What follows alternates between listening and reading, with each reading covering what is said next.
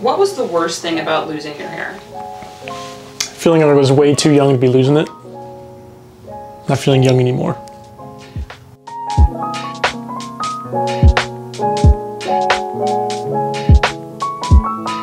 My friends around me who were the same age had full locks.